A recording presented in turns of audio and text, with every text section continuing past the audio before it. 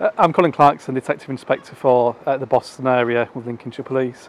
You may have seen a lot of activity today in the Boston area with various police resources out and about, and that's in relation to a drugs operation that we've had ongoing for some time now.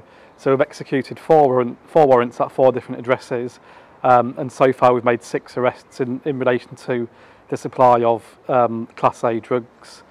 We're conducting those warrants as we speak. We've got a variety of teams involved, from our neighbourhood policing teams, our support teams, crime scene investigators, police dogs, etc. And this is really a message about just reassurance that we do deal with illegal supply of drugs. We take it very seriously, and we will crack down on that type of offending. And I'd really encourage anyone to come forward with any information about taking the use of drugs, people taking drugs, or the supply of drugs. They can either contact us on 101, or you can contact Crime Stoppers anonymously.